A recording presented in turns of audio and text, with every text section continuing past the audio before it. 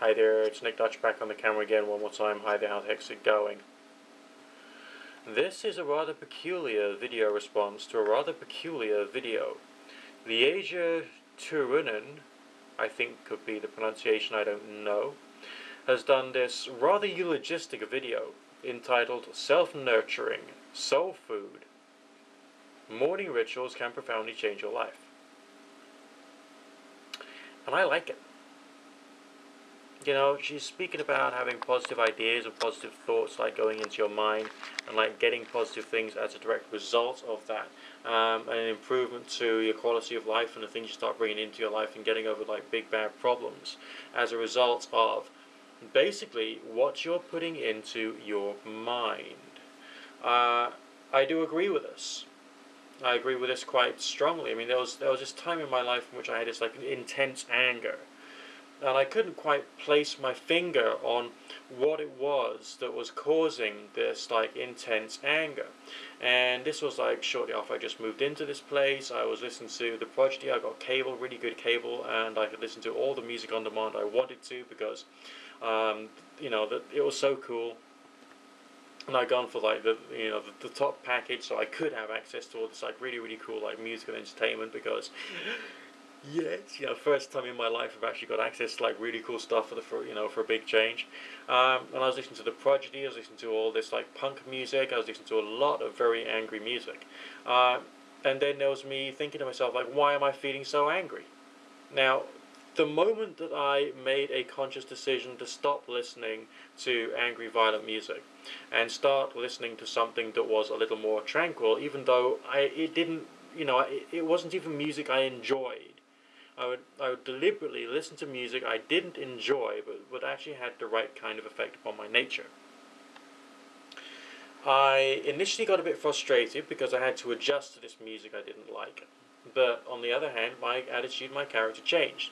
I also started thinking more, with the passage of time, as to how ideas have affected me. I can be someone who wants to find out nearly everything, okay?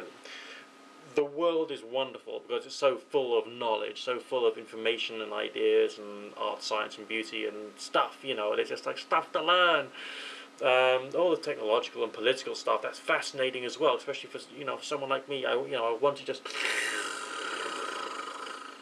absorb it, just send out my sucker into the universe and draw it into me, which can be a bit difficult because a lot of the good information that's out there in the world can be a little frightening.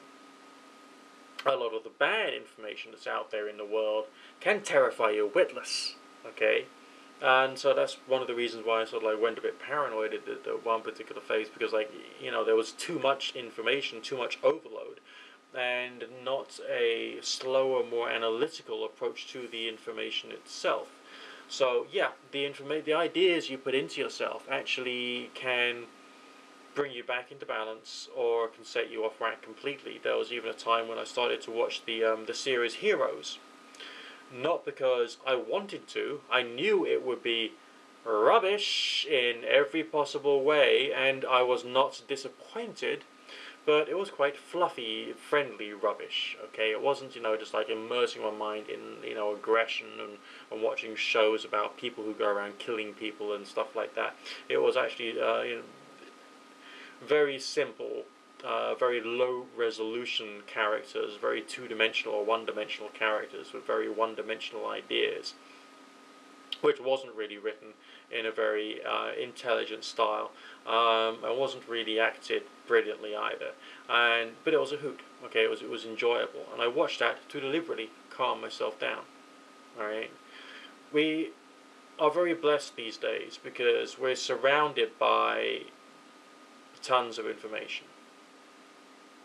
There's all of your TV channels, and there's more TV channels now than there has ever been. There's the internet, where there's, the blogs, the videos, audio broadcasts. The quantity of information which is out there for you to consume or latch onto is broader, probably, than any time in our history. And thanks to the internet age, okay, it's much more readily acceptable, readily available, even though it's not necessarily easy to search for at times, because there can be so much other rubbish higher up the scale, and so on and so forth. Okay, but it's out there, and so what you put into yourself can have an effect on what you become. Now, this particular video by Liège Turunen might seem a little nauseating to some people, but to me, this is a woman who's got some serious points. Okay, you got to think about what you put into yourself in order to think about what you get out of yourself, and that includes things such as the rituals and processes that you go through in your daily life. I'm going to leave a link to her video down below, because I think that it will be worthwhile watching it, and I think it'll be worthwhile following this individual, because I think that although you may or you may not appreciate her style of delivery, she's got a lot of wisdom and perception there. There's much more to this character than meets the eye, and I think it's worthwhile taking some of that on board. Not all of it, but some of it.